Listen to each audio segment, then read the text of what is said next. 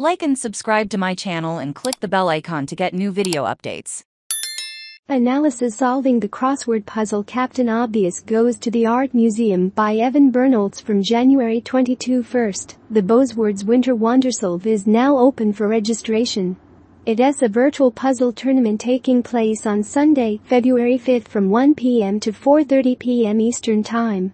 And if you're an aspiring crossword puzzle maker, if you've never had an unthemed crossword in the New York Times, you can submit one for consideration for the upcoming Boswords Spring Unthemed League. There's more info at that link above, but the Boswords team always does a great job. Second, I have last 1 week mentions that I am going to answer Sam Cedar's full name on my January 17th episode earlier this week.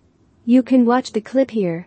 Thanks a million to Sam and Emma and the Majority Report crew for the shout out. I keep wondering if there's an arc in those sentences. Maybe the captain noticed that a famous artist's subject wasn't photographed the way he wanted but now this subpar painting is in the museum for all to see, and the artist was so upset that he set a painting on fire at midnight in the Gallery of Villains.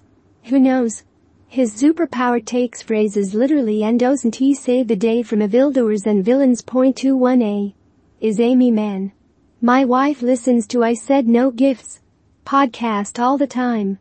This time it is not directly a reference to the Hades video game, but of course I couldn't help but think of it when I wrote the clue. 83a.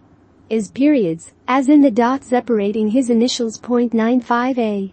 Is hell. The card also appears to have appeared in one of the original editions of the Divine Comedy. 14d. Is Chris Bosch?